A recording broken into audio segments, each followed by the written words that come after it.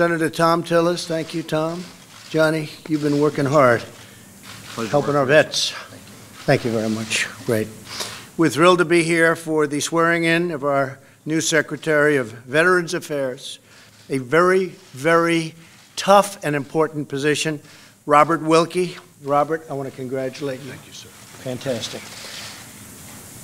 Since day one, my administration has been focused on serving the men and women who make freedom possible, our great veterans. These heroes deserve only the best, and they will have it under Robert Wilkie. I have no doubt about it. I think the three of us have no doubt about it. Robert is joined today by his beloved wife of 28 years, Julie. Thank you, Julie. His son, Adam, his sister, Dana, nephew, Ian, sister-in-law, Carla Council, and his brother-in-law, Stephen Harmon, and his wife, Susan Harmon. Thank you all for being here. Thank you. We're proud of him, right? Anybody not proud? Because let me know now, please. Robert Wilkie is the proud son of an Army veteran, an artillery officer raised on the base at Fort Bragg, North Carolina. That's a great place.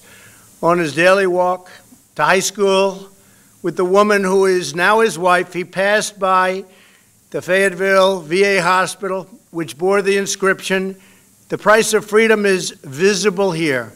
Made a big impact.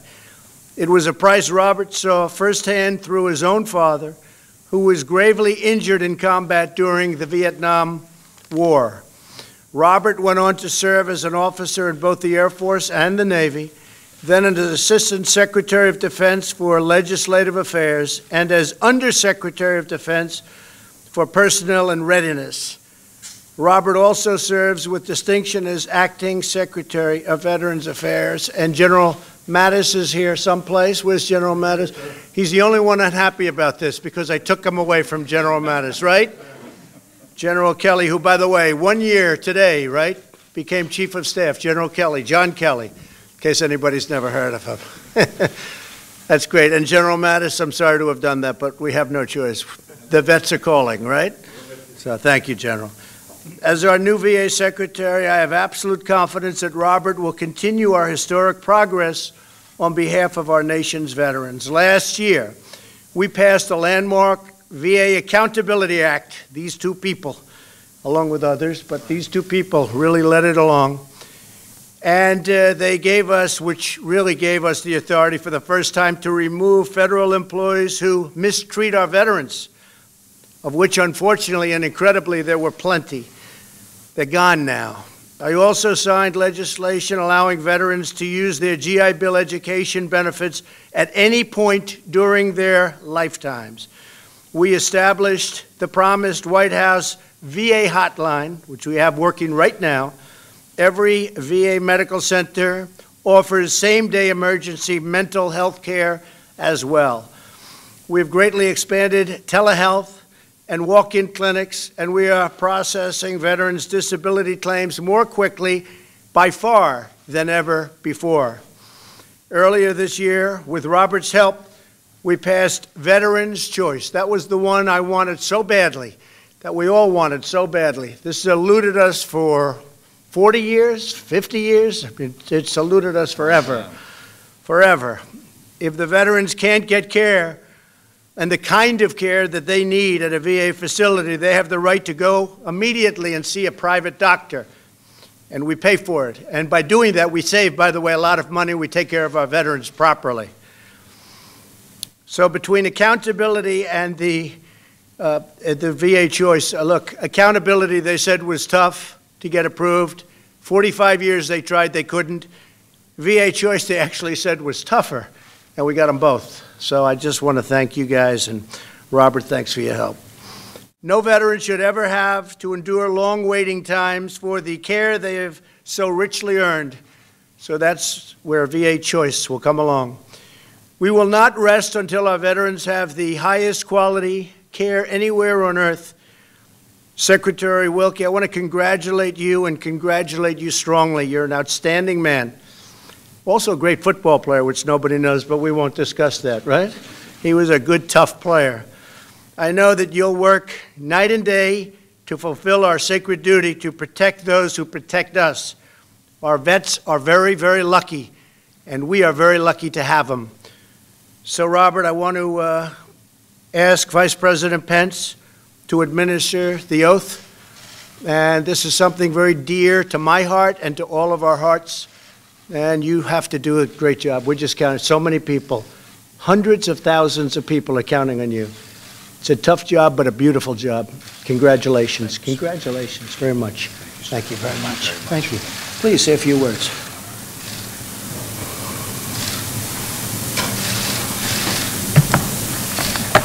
Well, Mr. President, Vice President Pence, Secretary Mattis, Chairman Isaacson, Senator Tillis, family, colleagues, and friends, I am deeply grateful to President Trump for the opportunity to serve for him and for America's veterans. I'm going to take the speaker's choice here and digress from the prepared remarks.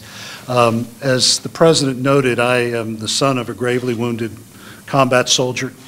I have been an officer in 2 services, a senior leader in the Pentagon, and for 8 weeks, the acting secretary of the Department of Veterans Affairs.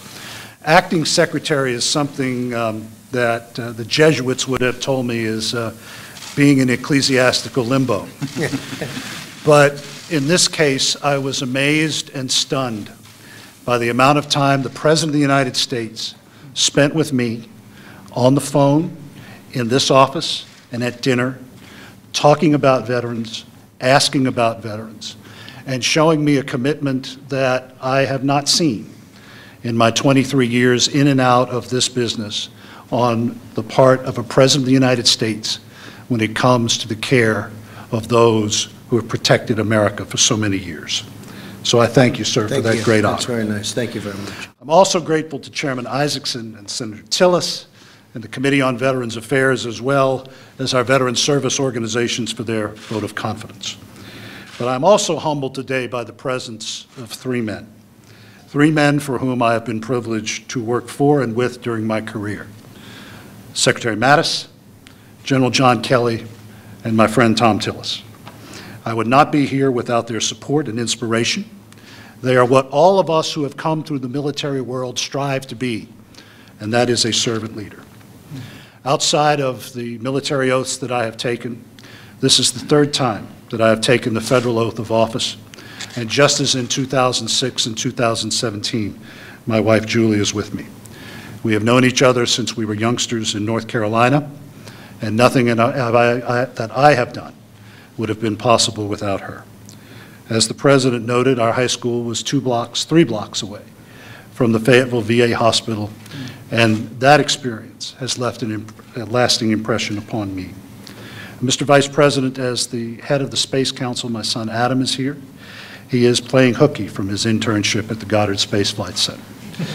My daughter Megan is not with us today. She is in her first day as an intern at the Smithsonian.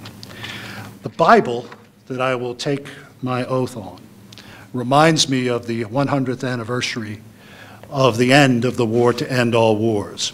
It was a Bible taken into battle by my wife's grandfather, who had probably never ventured beyond 3 or 4 counties in North and South Carolina. But by the time he was 18, he was marching up the Champs-Élysées into the cauldron of the Meuse-Argonne. On another part of that battlefield was a young captain of field artillery, my great-grandfather, who left a small town law practice in Cleveland, Mississippi, to join up with the All-American Division, which, by the way, had a reluctant soldier, a scratch farmer from Pall Mall, Tennessee, by way of Buncombe County, North Carolina, who would not only earn the Medal of Honor, but go on to be the greatest hero of that war. Private Onslow Bullard, Captain A.D. Somerville, and Sergeant Alvin York, ordinary Americans called upon to do extraordinary things. It is their descendants, whom we are honored to serve, millions of ordinary Americans who have answered a special call for us. Mr. President, I am humbled by your confidence. I am humbled by the prospect of serving those who have borne the battle, those American men and women who have sacrificed so much. I thank you, and I look forward to this great adventure, and I thank you for your courtesy. Thank you, Robert, very much. Thank you. Great job. Mike? Come on up here. Come on up here.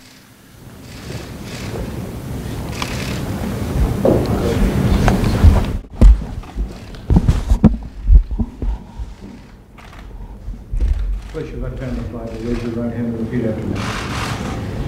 I, Robert Leon Wilkie, do solemnly swear I, Robert Leon Wilkie, do solemnly swear that I will support and defend the Constitution of the United States that I will support and defend the Constitution of the United States against all enemies, foreign and domestic, against all enemies, foreign and domestic, that I will bear true faith and allegiance to the same, that I will bear true faith and allegiance to the same, that I take this obligation freely, and I take this obligation freely without any mental reservation without any mental reservation or purpose of evasion, or purpose of evasion, and that I will well and faithfully discharge the duties and that I will well and faithfully discharge the duties of the office upon which I'm about to enter. of the office upon which I am about to enter. So help me God.